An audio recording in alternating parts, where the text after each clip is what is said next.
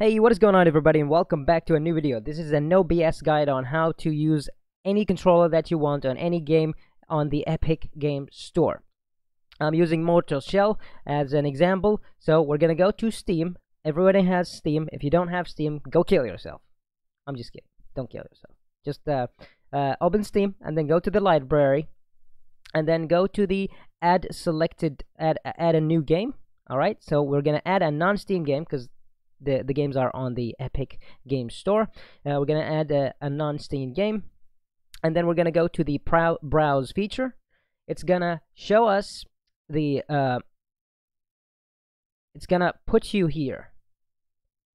It's gonna put you over here in the program files x86, but you don't want that. We're gonna go to the program files, and then we're gonna go to the Epic Games, and then we're gonna go to the game folder. I'm gonna use Mortal Shell as an example.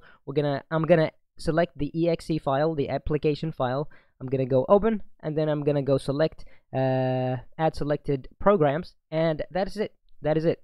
I already added this game over here, so I can use my ps4 controller as much as I want. And that is it for this video. If you guys enjoyed it, make sure to tune in next time, and I'll see you guys in the next video. Peace.